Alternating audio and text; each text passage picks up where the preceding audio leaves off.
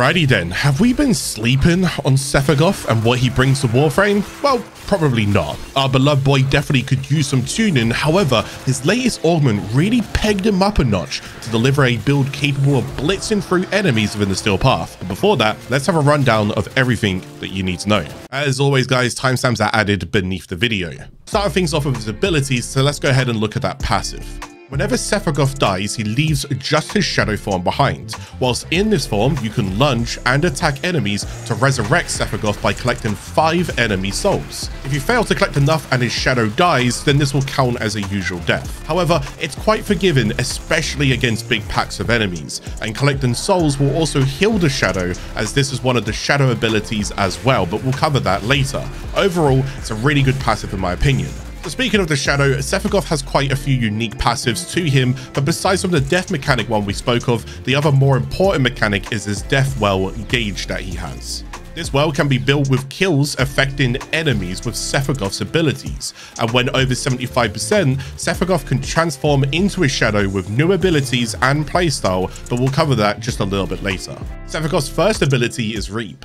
When cast, Sevagoth's shadow will be sent from him outwards, dealing radiation damage to enemies it comes into contact with. But more importantly, any enemy touched by Reap will suffer extra damage vulnerability to all incoming sources. So Reap is kind of like a debuff. Any enemy also affected by Reap, when killed, will fill up Sevagoth's death well passive with a 5% increase per enemy killed. The shadow, when sent out, will mostly go in a straight path if left untouched. However, if you do ADS and aim down your weapon's sight, this will increase the speed of the shadow and make it go to the point where you are aiming at. Now for this video, Reap is our most important ability due to it being the only ability that has an augment for it as of right now. So this fits into a lot of builds, so keep that in mind as we proceed forwards. Sevagoth's second ability is Sow. Sevagoth plants death seeds into all enemies within his radius, and when planted, those enemies receive a true damage over time ticking. Just like his previous ability, any enemy killed whilst under the effects of Sow will also build up Sevagoth's death well passive with another 5% per enemy killed. Following a Sow cast, you can use Sevagoth's Reap ability to create an explosion, ripping out current enemy health with blast damage. This combination works much better against enemies with no defenses, but otherwise it's mostly used to help us build up the death well passive much faster. Sevagoth's third ability is Gloom, and this ability is one of many players' favorites. When cast, Sevagoth pulses out a radial wave that will slow any enemies entering this auraed area, and any enemies that are damaged by either Sevagoth or his allies within the wave, you will receive lifesteal with each and every attack, given a great method of survivability. The main thing here to note is that both the slow and the lifesteal percentages scale with strength. More importantly, you can slow enemies up to a maximum of 95%, which is absolutely gross if you can build with that in mind. So Gloom is also Sevagoth's subsumed ability within the helmet, which can then be fused into other Warframes, giving them the slow and lifesteal combination. So Warframes such as, I don't know, Inneros, which are purely health related, can take an ability like this and massively benefit off of it. Sevagoth's fourth ability is Exalted Shadow. If the death well passive is above 75% filled, Sevagoth can enter his shadow form and take on a new appearance as it, new abilities, and a melee focused style. As of right now, being within his shadow form drains his death well at 1% per second, and unfortunately there is no way to affect the drain, but I do hope down the line that we could possibly get an augment that allows us to stay in this form for longer. Now that we're in his shadow form, we have 3 new abilities to look at, which are: Shadow's first ability is Embrace. Shadow will use his long ghostly claws to pull in enemies from a distance, grouping them and leaving them hovering for a while, which scales with duration. This is your grouping based ability. Shadow's second ability is Consume. Now this ability is exactly the same as your passive on death ability. Shadow dashes towards enemies, knocking the souls out of them and healing for a percentage of its health whilst also dealing radiation damage. Shadow's third ability is Death Harvest. Now this ability is exactly the same as Sevagoth's first ability, Reap. So it's the same concept. However, this ability isn't sending out a shadow of its own because you are the shadow. Instead, it's an AoE radial ability cast around you, the shadow, debuffing any nearby enemies and applying that damage and vulnerability. It's important to mention that this Death Harvest ability, due to it being the same as Sevagoth's Reap ability, means that this will also benefit from that Reap augment as well, so keep that in mind. And Shadow's fourth ability is Reunite. A quick cast and you can end your Shadow form and re-enter Sevagoth's body at no cost. So during the time spent within your Shadow form, if Sevagoth has a drain per second ability, such as Gloom, he can apply it and it can continue draining in the background whilst you enter your Shadow form state. So this means that you can benefit from all of the slows and heals in which Gloom gives you, turning Sevagoth into Supportagoth.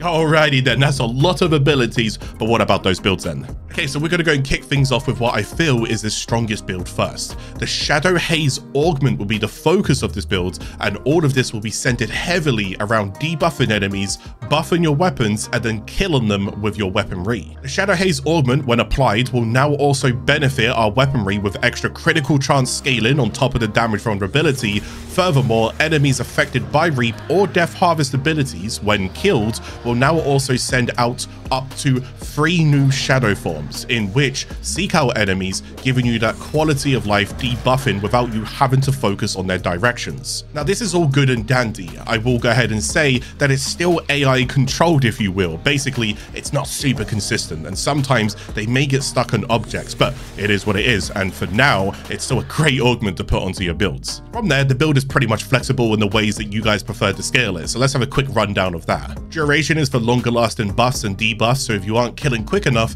apply more to go and help yourself out. Efficiency is always debated upon because I understand not everyone has the luxury of maxed out arcanes and maxed out focus schools, etc, etc. So if you need more efficiency, then pop it in wherever it can help you. Range, in my opinion, isn't something that you need an awful lot of here, but it's also not something that you really want to hurt a lot either. Simply keeping it at 100% is completely fine if you prefer to. And finally, we got that strength. Well, this is your go-to for better debuff percentages, more damage to your abilities, but more importantly, bigger buffs for those Helminth infused abilities. And for this build, I recommend subsumables that combo with the debuffs and scale weapon damage output. Examples of those would be Zaku's Zarta's Whisper, Rhino's Roar, or even Mirage's Eclipse. Now there are other options for you to go and throw in if you want to, but those are just a few to go and help you get the ball rolling. I'm going to go and quickly mention here that I truly believe Sevagoth is one of the best Warframes to invest Umbra formers into, as all of his builds can benefit massively from Umbral mods to help his survival and damage output. However, if you would like some friendly advice, we're about a year away, give or take, from Sevagoth Prime, so I would much rather wait until then to invest any Umbra formers into him. However, once his Prime version is out, oh boy, it's Umbra City, baby. As for his arcanes, I would advise to slot in whatever your build feels like it's missing. Anything here is going to help your energy output. You can add in Molt arcanes to increase duration or strength. There are weapon arcanes to increase fire rate or weapon damage, or finally throw in survival arcanes if you feel like you need that extra help in hand. Archon Shards. Whenever we invest the Archon Shards, they do go and share across all builds in mind, so it can be hard to keep them situationally focused. So if you prefer to keep it simple, like myself here, then I recommend shards that would be like 2 times Amber Shards for cast speeds, especially in that Shadow form. Those animations are really, really long, and 3 times Crimson Shards for either strength or duration, but that's entirely your call. Besides from that, if you want to play around with them, be my guest and do what works better for you. Ability rotations. Thankfully, this build is pretty simple since it's mostly a run and gun style, and with my current build in mind, the first thing I want to go and do is build up my energy. So I usually go and do that by bringing the Zenuric Focus School, and I'll cast its first ability to go and give me some energy over time. I might go and hit a crate or 2 to check for some lucky energy orbs, but otherwise from there, I usually go in this order. So to begin, we're going to go and apply the weapon damage buff ability first. In my case, that's Zarta's Whisper to increase my weapon damage output. So there isn't really much of a build happening at the current moment, so I rely on the strength of my weapons with the increased damage from this ability to hopefully just melt my way through the crowds and build up energy levels so I can start scaling things like my Molt Augmented Arcane. From there, casting Sevagoth's first ability, Reap, will help the weapons even further, sending out those shadows to apply that damage vulnerability and add in extra crit chance, only but helps my weapons even more. So within my build, I do actually have the So second ability available, but I'll be honest with you guys here. I mostly only use this for potentially shield gating purposes, as with this build, I won't really be using Sevagoth Shadow, so I have no reason to increase Deathwell passive in mind, and that's really where So excels. So to put this briefly, we can actually ignore so.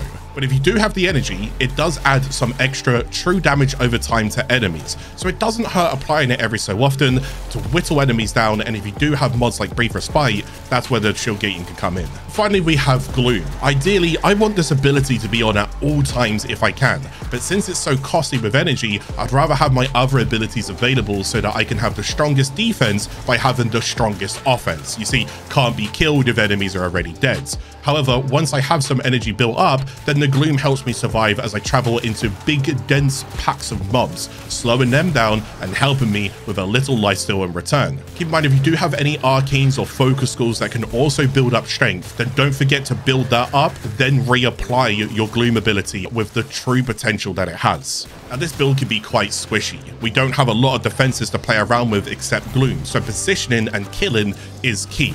But even such as his death passive is just too good to get us back into the fight. So don't worry if you go down. Just pray and hope that you can at least find 5 easy enemies to go and pick off. Dealing like an hour in Steel Path Survival is absolutely no issue with a build like this. Weapon builds. So I'll quickly just throw up 2 of the weapons that are used a lot these days, because in case someone asks for any kind of pairings, here you go. The Latron Incarnate is a generic Steel Path scaling build, plenty of damage output and breathing room to allow for any kind of scaling that I want to go and stay in the mission for. It's also good for the single targets if an Eximus unit is too tanky, or if an Acolyte needs to be chunked down, this is what I will use. And then the other weapon I go and use is the secondary Occucore. Now, I already have a video on this, but this weapon is so damn good in the hands of weapon-related ability builds, and it only gets better when you pair it with them. So take either of these 2 weapons, and honestly, you will melt through these crowds. Now, build number 2 is an Exalted Shadow build. And this build is one that, although I really want to recommend, I unfortunately cannot justify the positional strength and utility of the Shadow form itself. To put simply, the Shadow is a cool idea and it can be fun at times. However, due to it having a timer on it, you're going to have to hybrid a build regardless. I cannot simply focus everything onto the Shadow because there are just too many situations where I need to build the passive death well up first before I can jump into the Shadow state gameplay. With this in mind, it's with regret to say that the best build is basically whacking on every survival mod that you possibly can find and use. This would at least give you way more room for error and allow you to be less punished when running a build like this. I feel one of the closest builds that I could get outside of that concept idea of survival was to run a Sevagoth build, where I build up all passives that need to be built up, like multi-augmented, building up Sevagoth's energy, and then apply things like Gloom with drain per second, and pop on the Silence Helminth ability to counter Eximus units or Acolytes from using their abilities to my Shadow, keeping my Shadow alive for much longer. You see, there's an Acolyte called Violence, and it also has the Silence. It's easy to remember, Violence is silence, has the Silence ability that can actually send you back to Sevagoth. See, that's just not on, so we've got to counter him first before he counters us, and that's where our Silence comes in. So once I've got all of these abilities and passives up, and I've built up enough of Deathwell's passive, I'll switch over to the Shadow and then start messing around. So since I'm going to be playing around Sevagoth as my passive support, it's advised to play around his range zone. So range is a must for the Sevagoth build. I can pull in enemies towards me with the Embrace ability, and then I can use Death Harvest to proc the Shadow Haze Augment and then just start killing enemies with the Shadow Claws. And honestly, it does good damage. There isn't really much wrong with the offensiveness of this build. It's just the defense and having to switch back and rebuild that is the part that bothers me. So I mentioned this earlier, but personally, I would really like a Shadow Augment for Sevagoth, in which I can remain in a Shadow state longer so long as I am active with killing outputs, such as killing enemies with his Shadow Claws. I think that would personally help, but besides from that, a little number tweaking to buff a few percentages here and there, I also wouldn't really mind. It would help the survival and utility of this build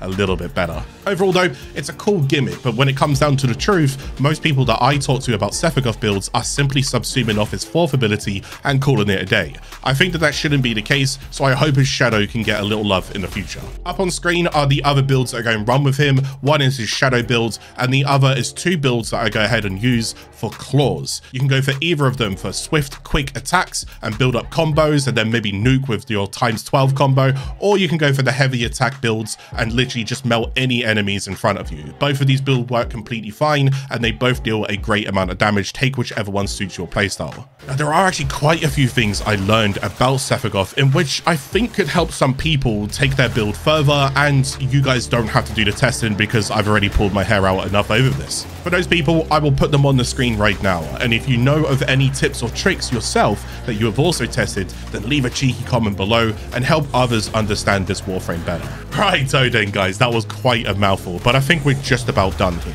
I'm sure I've forgotten something, but for now, it's definitely more than enough to help you guys get going with your Sevagoth builds and something to take into endgame related content such as Steel Path. Overall, how have you guys been finding Sevagoth? What changes would you guys like to see to this Grim Reaper, and what kind of builds have you guys been running lately? But thank you guys for watching today's video. If you did enjoy the video, then hit it with a cheeky like and share the video with a friend. If you're new to the channel, subscribe for more builds, but until next time, I'll be seeing you guys again in the next video.